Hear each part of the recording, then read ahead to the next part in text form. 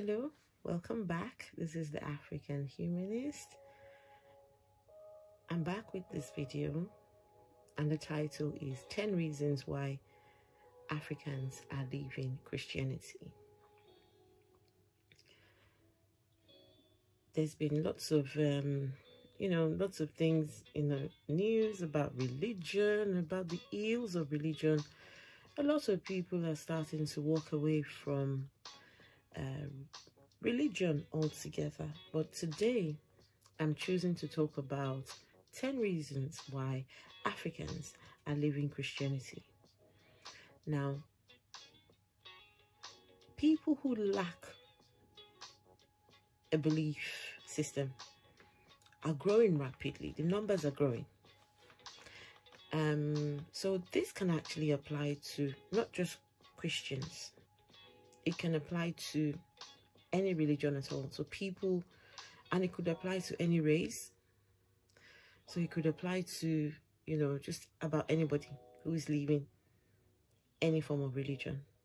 But it's quite specific to people who identify as Africans and are leaving the Christian religion. So come with me. Let's do this. Okay. So, number one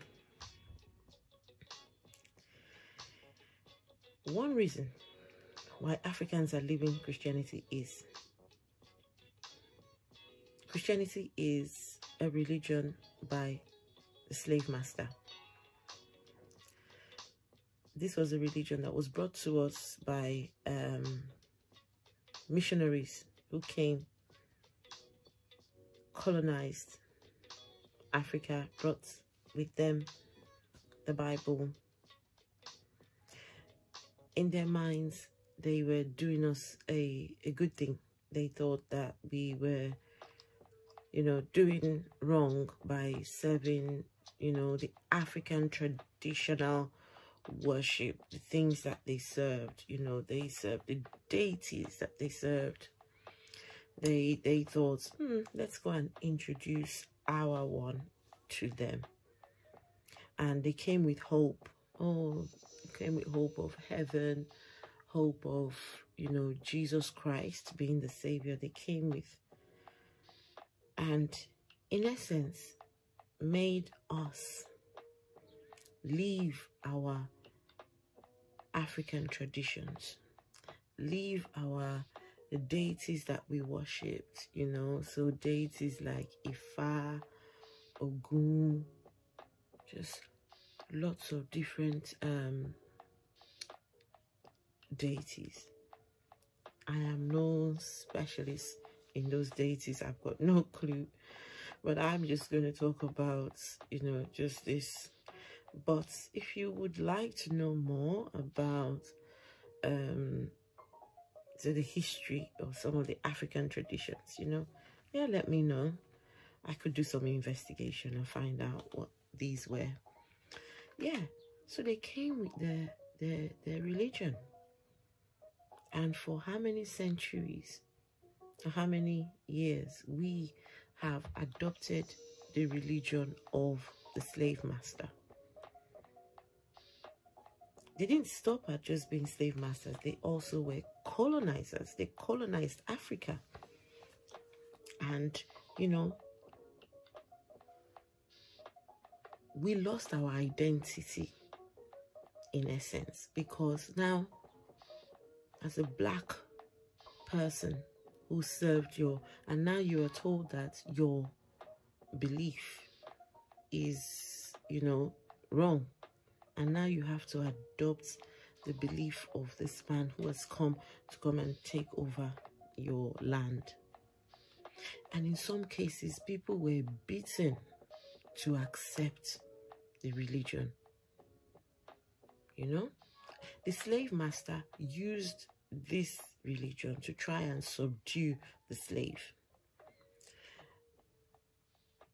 In the Bible, Ephesians chapter 6, verse 5 to 9 says, "Slaves, obey your earthly masters with respect and fear, and with sincerity of heart, just as you would obey Christ, Obey them, not only to win their favor when their eye is on you, but as slaves of Christ, doing the will of God from your heart. Serve wholeheartedly, as if you were serving the Lord, not people, because you know that the Lord will reward each one for whatever good they do, whether they are slave or free. And masters, treat your slaves in the same way. Do not threaten them, since you know that he is both master and yours. Since you know that he who is both the master and yours is in heaven, and there is no favoritism with him. I don't know, just have issues with that, because a lot of slaves will suffer. If we went with this ideology, a lot of slaves will suffer here on earth and still end up in hell if they don't believe. It's just... So some Christians are starting to wake up and realize that a religion that was forced down our throats, how is that supposed to help us? How is that supposed to save us? A religion that the slave master gave to you, how will that religion then save you? They use that to subdue you and to take over. I don't want to get too, divisive with this, but just saying the reasons why Christians are, people are leaving the Christian religion. Africans. Another reason why Africans are stepping away from the Christian religion is, number 2, you save money by leaving the religion. Yes. You don't have to pay tithes anymore, 1/10. No. Number 2, you get to have more time to spend at work. I remember someone telling me, I don't go to work on Sunday because I have to go to church. In the country where I live in, you get more for working on Sunday. Yeah, you get more. But a lot of people, because they're Christians, it's the Sabbath day. They don't, no, they cannot worship on a Sunday. And so they cannot go to, they can't go to work on a Sunday. So they've got to be in church. So they're not making money on Sunday. But when you leave that religion and you have to go to work on Sunday, you happily go because you're earning more. The incentive is there to go. And on a Sunday, you get more time to spend with your family, with your loved ones, So can you imagine, in a month, you don't have to pay 1/10 of your salary. You don't have to pay offerings. You don't have to pay building funds for the church. You don't have to pay prophets offering. Some places call it prophet offering. In some places they call it some one lady, she said you have to pay counseling offering. Can you imagine if you didn't go to these places anymore? You don't pay on any of these, and guess what you do with your money? You get to save your money. You get to keep your money or invest your money in other things. And even if you want to spend on yourself, at least you see what you're spending your money on. You don't have to spend it on some other man or woman who hasn't worked at all for your money. You've gone out there, saved your money, and you come and go and spend it. So yeah, so that's one of the reasons why Africans are leaving. Number 3, you can focus on your individuality, not what any religion tells you to be. So the religion tells you you've got to be a certain way. You've got to live by 10 commandments. You've got to do this, you've got to do that. And your individuality gets lost along the way. But when that's done away with, you can find yourself again. What are the things that I love? What are the things that gives me pleasure? What are the things that I, you know, now you start to see things the way you should see them, because the mask of religion is taken off. Now you start to focus inward and think, what are the things that interest me? Now that I don't have to go to church, now that I don't have to worship any deity, now you start to think on the inside. You get more time to spend for yourself and find yourself again. It's a journey. We never stop finding ourselves. So, but the religion tells you, you got to do this, you got to do that, thou must not do this, thou must not, thou must not, thou must not, you know. But when you find yourself, there's a sense of fulfillment. When you have that individuality, there's a sense of fulfillment. There's a sense of, I'm doing this not because any book tells me to.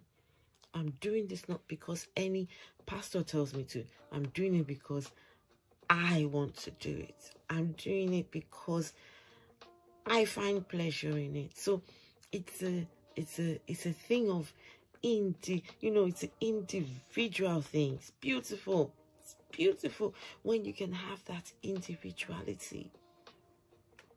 Number 4, you are not going to hell. It doesn't exist. That's one of the reasons why people are walking away. Christianity is a religion of fear. If you do not believe, then when you die, the Bible says it is appointed unto man once to die, and after that, judgment. Can you imagine not believing that stuff anymore? And that fear of judgment is taken away. What a relief. And that's why some people are saying, enough. I'm walking away from this stuff. I cannot live my life constantly feeling like I am going to be judged, constantly feeling like there's a weight over my shoulders, and not fearing hell. If you can conquer the fear of hell, you can conquer so many things.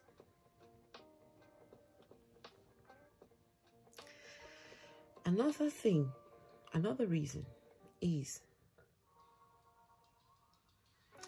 less time is spent on irrelevant things, like spending 5 hours in church, when you can use that time to be productive. Some people on a Sunday are in church 5-6 hours, 7 maybe.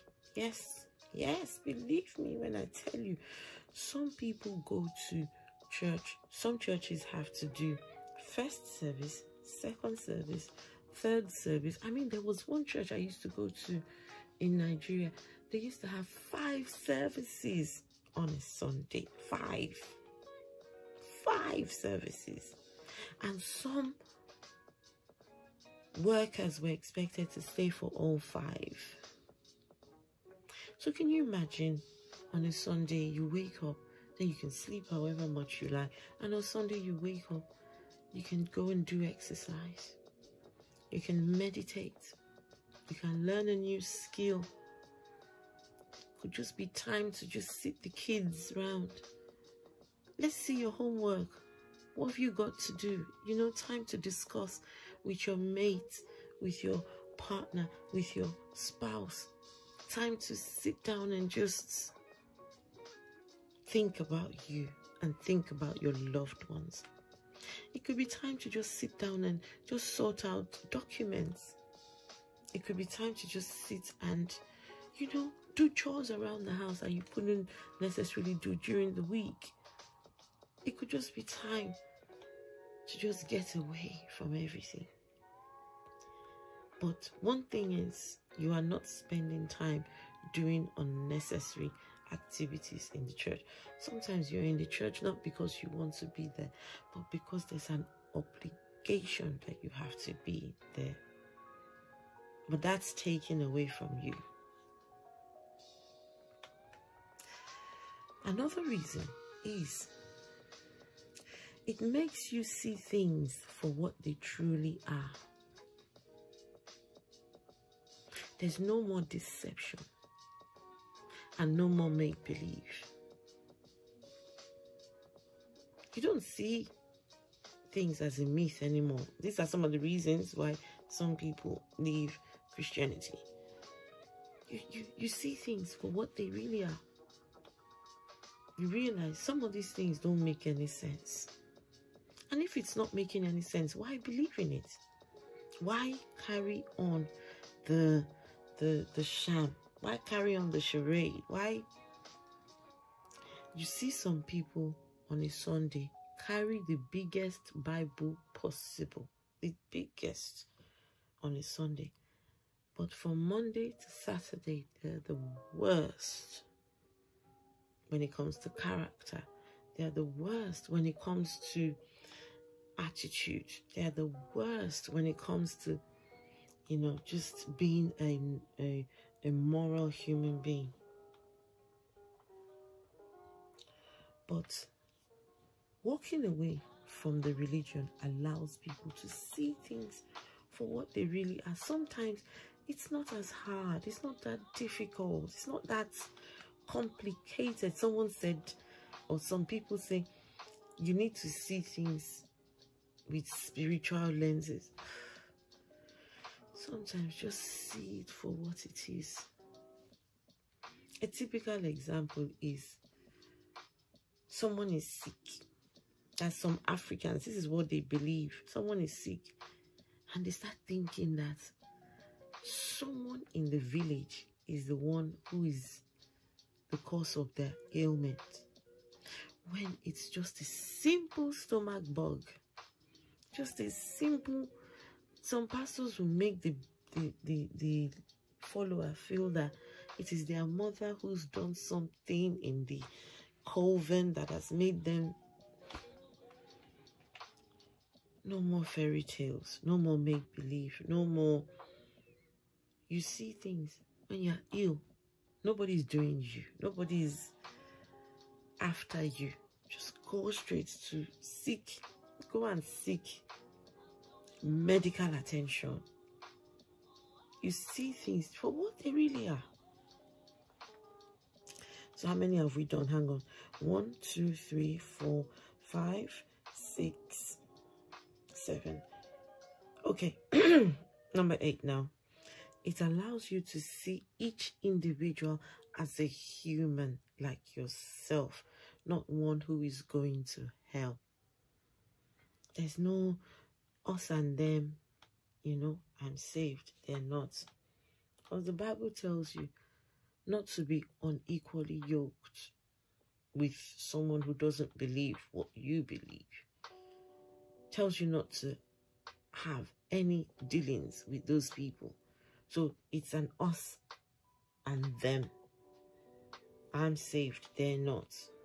So if, you know, and some people just want to be accepting of human race altogether, whether white, whether black, whether brown, whatever. No, there's no tribalism. There's no, you know, special treatment for nothing whatsoever. You look at your fellow human and accept them. You don't think that they're after you. You don't think that they're going to hell. You don't think that they're going to come and, you know, take you away from your religion. No, you accept them for who they are. The human that they are, just like yourself. And you treat them the way you would want to be treated. That's number 8. Number 9.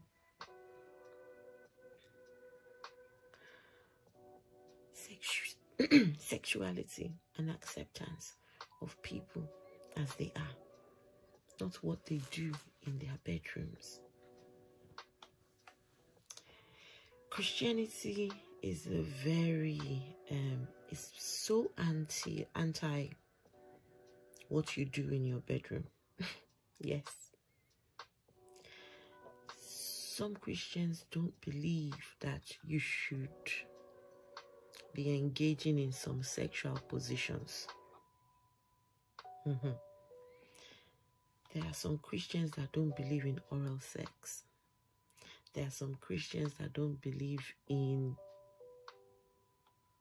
you know, I don't want to be too graphic in this particular video, but I will come back. I will talk about Christianity and sex. That's going to be one of a topic I'm going to talk about. Yes, there are some Christians that don't believe. In fact, some Christians believe that you have to pray before you have sex. Some Christians believe, okay, the normal belief with Christians is when you're fasting, sex is out, is off. And then there are no nuances with Christianity. There's no, you know, being bisexual, being gay, being however you identify. You've got to be straight. You're either female or male, and the two come together. There are no nuances. But we all know that that's not how life. The world doesn't work like that. There are nuances. There are differences. There are people who are bi-gendered. Got two genders in one. So, what, you know, how does Christianity account for those people? It puts them in two different boxes, and that's it. There's no in-betweens. But when you walk away, you can be accepting however you come across, however you identify, whether you're bisexual, asexual, gay, lesbian, LGBTQI, everything. You can just live your life like you want to. And you see, some of these things are in phases. There's no one rule and say it has to be. You can, 10 years ago, you can identify as gay, and 10 years later, identify, I'm not gay. That's not anybody's business. Why should your religion be interested in what you do inside your bedroom? It's nobody's business. If you're not hurting the next man, as long as you're seeking consent, as long as you're not taking your mate for granted, as long as you're not imposing on the other person, then whose business is it? Who? Nobody's. And that's one of the reasons. And finally, you do not need a savior. That's one of the reasons why people are leaving. They say, let me be my own savior. Let me be my own master. Let me be the one who makes the decisions. I don't need a savior. Some people will come and say, oh, but you're going to hell if you don't believe. Which hell? I might not be going to your hell, but what about you? The religions that you don't believe, you're going to their hells too. So you mean on top of living the whole Christian life, deny yourself of wearing earrings, deny yourself of wearing the chains, trousers, tying your head. In fact, some religions don't believe. You see this hairstyle I've got on? Some Christians don't believe you should do, dreads. No. Dreads are not allowed in some sects of Christianity. Yes. When I started my locks, I was told not to do locks because some Christians frown on locks in your hair. Yes, I'm telling you. You don't need a savior. Be you. Do you. Live your life. And finally, you are not alone. If you're deconverting, if you're leaving the religion, you are not alone. There are lots of people who are thinking about this thing every day. Some can voice out, some cannot. There are lots of support groups on Instagram, on Facebook, on, you know, there's, I will leave some links in the description if you are walking away. But listen, if it is not conducive to leave the religion just yet, so if you're dependent on the people for money, finances, and you can't leave, you cannot, you know, be openly, you know, you can't openly tell them that you're leaving, just please don't, you know, just until it's safe to do so. The last thing you want is to have any more problems on top of the problems of your lack of belief, you know. So I will leave some links, yeah, to organizations that can help if you're deconverting. And even if you haven't deconverted, you have questions that you want to ask, you know, there's agencies that can help, that can answer your questions, and just listen to you, okay? Or you can just go in your local environment and find organizations for unbelievers, yeah? There are organizations out there. You might think they're not, but they are out there. You are not alone on this journey, yeah? So thank you very much. I'm the African Humanist. I'll be back again with another video.